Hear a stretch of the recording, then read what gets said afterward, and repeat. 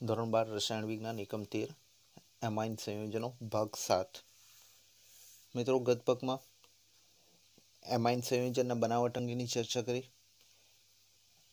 અહીં આપણે એક પ્રશ્ન જોઈશું. હોફમેન બ્રોમેમાઇડ વિઘટન પ્રક્રિયામાં પ્રોપેનેમાઇડ અને બેન્ઝેનેમાઇડમાંથી મળતા એમાઇન અનુક્રમે કયા છે? અને નીચે ઓપ્શન આપ્યા છે. ઓપ્શન એ પ્રોપેનેમાઇન અને બેન્ઝેનેમાઇન, પ્રોપેનેમાઇન બેન્ઝાઇલેમાઇન, ઇથેનેમાઇન બેન્ઝિનેમાઇન અથવા ઉપરોક્ત બધા જ. તો મિત્રો આ પ્રકારના જ્યારે કોઈ પ્રશ્ન પૂછાય છે એ પ્રશ્નને હલ કરવા માટે આપણે અહીં ચર્ચા કરીશું હોફમેન બ્રોમેમાઇડ વિઘટન પ્રક્રિયા. હોફમેન બ્રોમેમાઇડ વિઘટન પ્રક્રિયામાં અહીં પ્રોપેનેમાઇડમાંથી અંતિમ નિપજ કઈ મળે છે? તો પ્રોપેનેમાઇડ માટેનું અહીં સૂત્ર બંધારણ લખીશું તો CH3CH2CO NH2 થશે.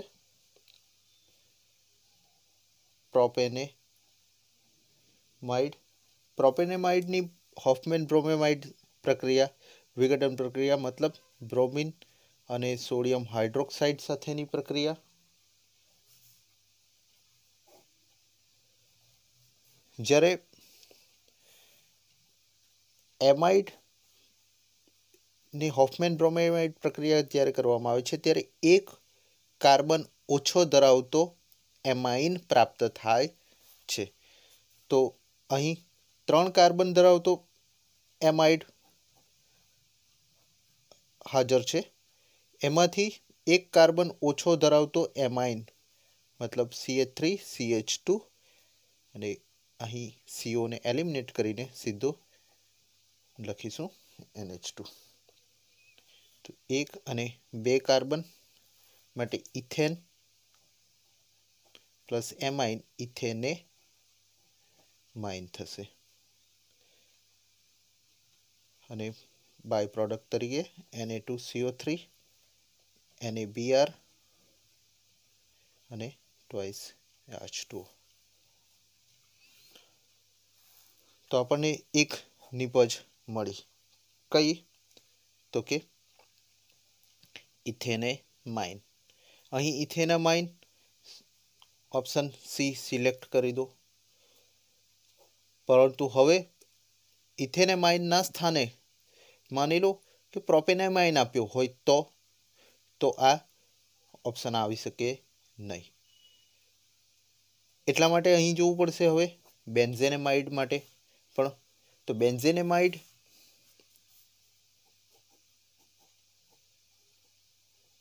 CONH2 જેમાંથી એમાઇન બનાવવાનો છે તો હોફમેન બ્રોમેમાઇડ પ્રક્રિયા કરો.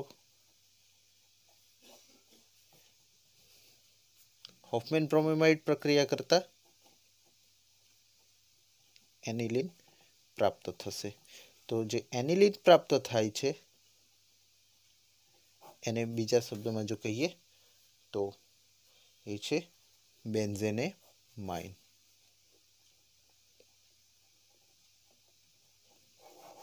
તો અહીં ઓપ્શન સી સાચો જવાબ આવશે. હવે કેટલાક પરિવર્તનોની ચર્ચા કરીએ, જેમાં સૌ પ્રથમ ચર્ચા કરીશું ઇથાઇલ ક્લોરાઇડમાંથી પ્રોપેનેમાઇન.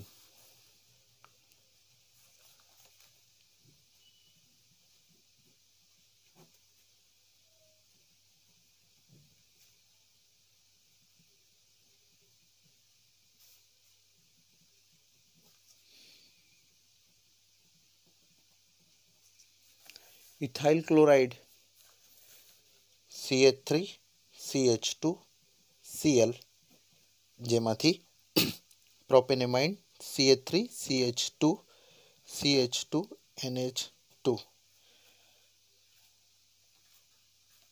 અહીં 2 કાર્બન ધરાવતો આલ્કાઇલ હેલાઇડ છે. અહીં 1, 2 અને 3 આમ 3 કાર્બન ધરાવતો એમાઇન હાજર છે. મતલબ અહીં એક કાર્બન વધુ મળે એ પ્રકારની પ્રક્રિયા કરીશું. તો સ્ટાર્ટિંગ મટીરિયલ તરીકે CH3 CH2 Cl ethyl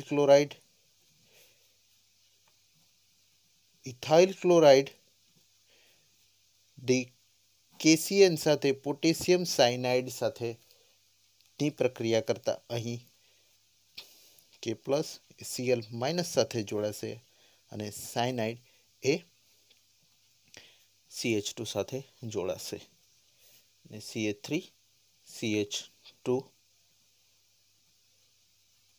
Cn અહીં 1 2 3 સાયનાઇડ સમૂહ એના કાર્બનને ગણતરીમાં લઈએ છીએ તો પ્રોપેન નાઇટ્રાઇલ નિપજ તરીકે મળશે અથવા તો ઇથાઇલ અને સાયનાઇડ સમૂહ માટે સાયનાઇડ. હવે આપણી પાસે અહીં જોઈશું તો 1 2 3 કાર્બન થઈ ગયા, જે જરૂરી હતા એ થઈ ગયા, પરંતુ હવે એમાઇન સમૂહ દાખલ કરવો છે. એમાઇન સમૂહ દાખલ કરવો છે તો કાર્બન સાથે અહીં 2 હાઇડ્રોજન પણ જોડાયેલ છે, વધુ છે, અને નાઇટ્રોજન સાથે પણ મતલબ અહીં હાઇડ્રોજનનો ઉમેરો કરવો પડે. તો હાઇડ્રોજનનો ઉમેરો કરવો મતલબ રિડક્શન પ્રક્રિયા કરવી. તો રિડ્યુસિંગ એજન્ટ તરીકે અહીં લિથિયમ એલ્યુમિનિયમ હાઇડ્રાઇડ લઈશું, જેની રિડક્શન પ્રક્રિયા કરવામાં અથવા તો રેને નિકલ ઉદ્દીપકની હાજરીમાં રિડક્શન કરવામાં આવે તો CH3 CH2. હવે અહીં CH2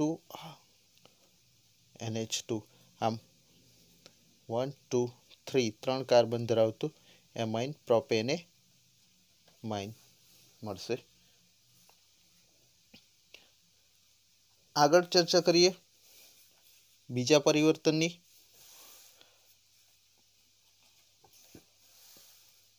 તો benzyl chloride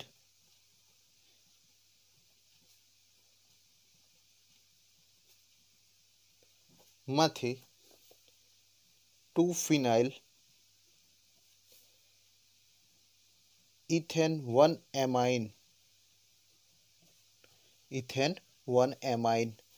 benzyl chloride benzene સાથે CH2 બેન્ઝાઇલ અને સાથે Cl, જેમાંથી 2-ફિનાઇલ ઇથેને માઇન મતલબ અહીં 2 કાર્બન હાજર CH2 NH2 ઇથેનામાઇન 2-ફિનાઇલ ઇથેન 1 એમાઇન બનાવીશું. અહીં પણ જોઈશું તો 6 અને 7 કાર્બન તરફ જોઈશું, 6 7 અને 8, આમ 1 કાર્બન વધુ ધરાવતો એમાઇન મેળવીશું. તો હવે બેન્ઝાઇલ ક્લોરાઇડ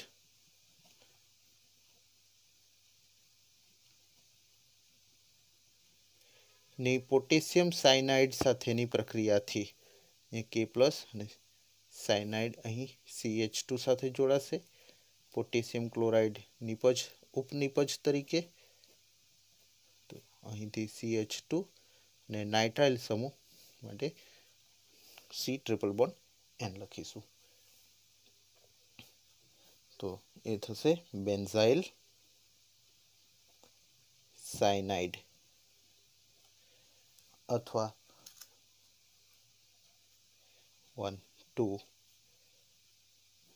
2-ફિનાઇલ, બીજા કાર્બન સાથે ફિનાઇલ રિંગ જોડાઈ છે તો 2-ફિનાઇલ, 2 કાર્બન માટે ઇથેન અને Cn નાઇટ્રાઇલ.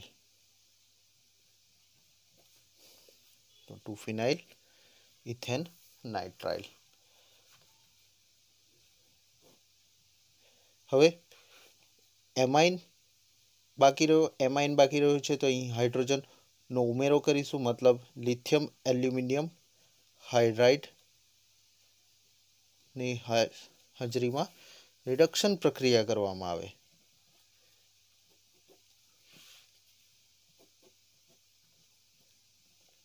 CH2 NH2, તો અહીં બનશે 2 ફિનાઇલ ઇથેન 1 એમાઇન. ત્યારબાદ ત્રીજા પરિવર્તનની ચર્ચા કરીએ તો પ્રોપેનેમાઇડ માંથી propane 1 amine, પ્રોપેનેમાઇડ CH3 CH2 CO NH2.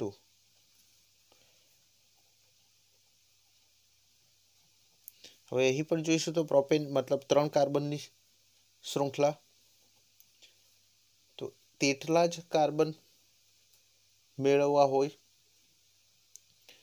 તો શું કરીશું, એનું રિડક્શન કરીશું. તો રિડક્શન કરવું, અહીં ઓક્સિજન દૂર થશે, સાથે સાથે અહીં હાઇડ્રોજનનો ઉમેરો થશે. તો લિથિયમ એલ્યુમિનિયમ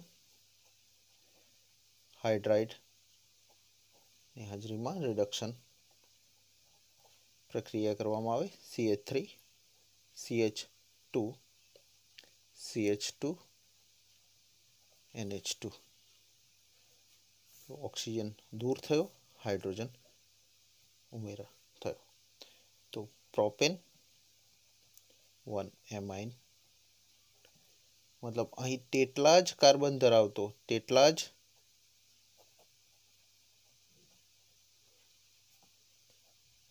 ધરાવતો એમાઇન સંયોજન પ્રાપ્ત થાય છે. પરંતુ આ પ્રોપેનેમાઇડની હોફમેન બ્રોમેઇડ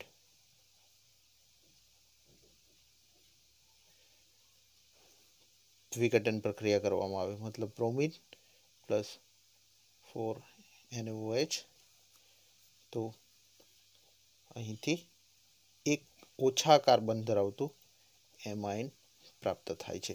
અહીંથી કમ્પ્લીટ કાર્બોનિલ સમૂહ જ દૂર થઈ જશે. 1 2 અહીં મળશે ઇથેન ને માઇન, તો એક કાર્બન ઓછા ધરાવતો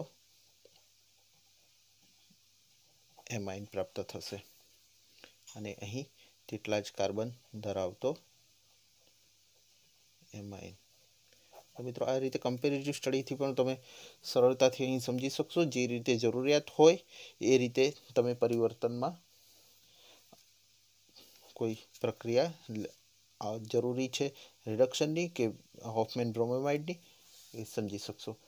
ત્યારબાદ હવે કેટલીક પ્રક્રિયાઓ કરીશું જેમાં એનિલિન મેળવવાની પદ્ધતિ, મુખ્યત્વે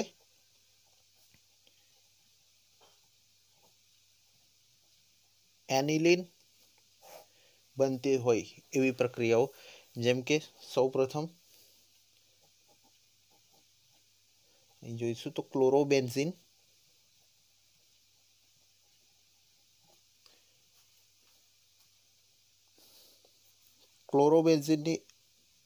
2 મોલ એમોનિયા સાથે અહીં ક્લોરોબેન્ઝિનના 2 મોલ લઈશું અને એમોનિયાના 2 મોલ ને ક્યુપ્રસ ઓક્સાઇડ Cu2O ક્યુપ્રસ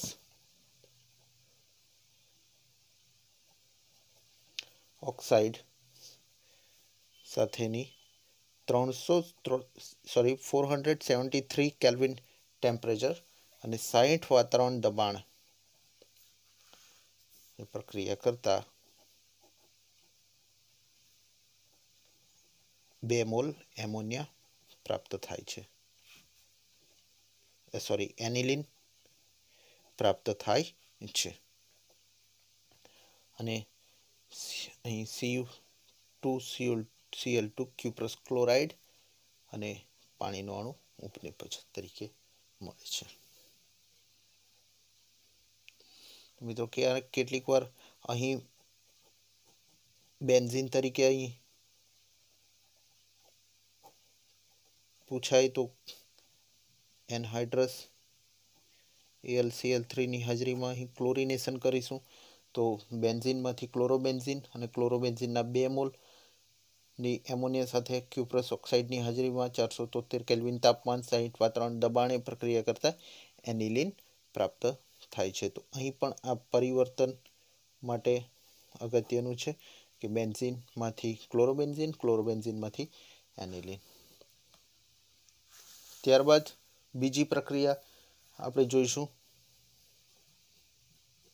તો નાઇટ્રોબેન્ઝીન.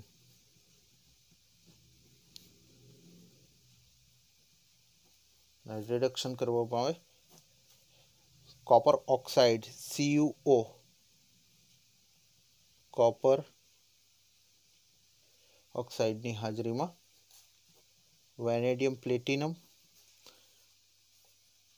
દીપક તરીકે 680 કેલ્વિન તાપમાન ને રિડક્શન કરવામાં આવે.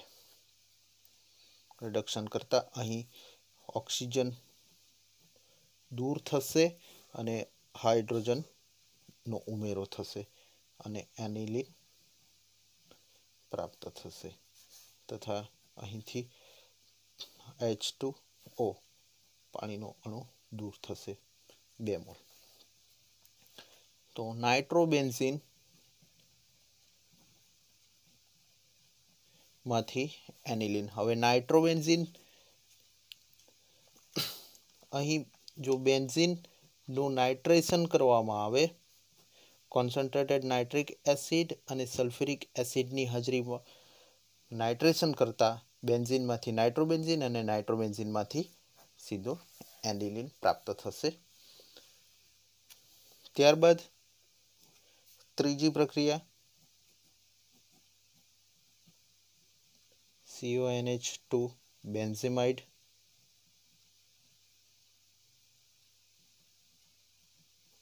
બેન્ઝેમાઇડ ની હોફમેન બ્રોમેમાઇડ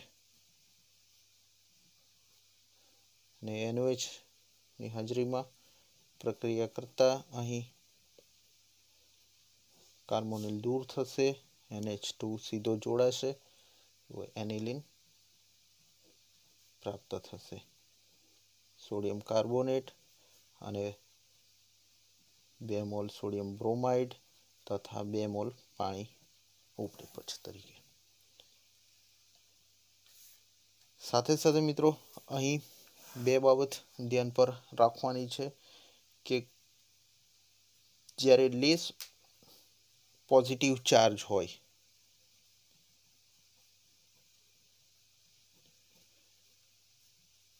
ત્યારે પ્રત્યય તરીકે OUS ક્યુપ્રસ દાખલા તરીકે અહીં આપણે અહીં સમજીએ Cu+, તો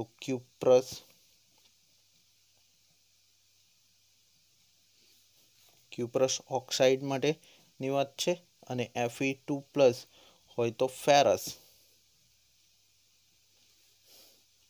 અને જો મોર પોઝિટિવ વધુ પોઝિટિવ ચાર્જ હોય તો સફિક્સ તરીકે ઇક, દાખલા તરીકે અહીં Cu2+ હોય તો ક્યુપ્રિક કહીએ છીએ અને Fe3+ હોય તો ફેરિક. Cu2O માટે અહીં આપણે ક્યુપ્રસ ઓક્સાઇડ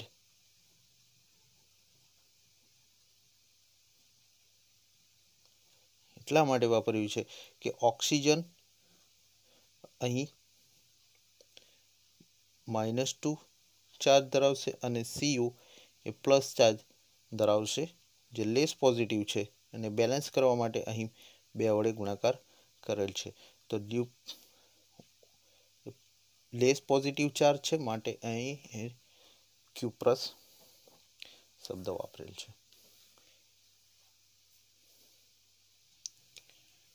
તો મિત્રો આ ભાગમાં આપણે કેટલાક પરિવર્તનો અંગેની ચર્ચા કરી છે. નેક્સ્ટ ભાગમાં આપણે એમાઇન સંયોજનના રાસાયણિક ગુણધર્મો અંગે ચર્ચા કરીશું. Thank you very much.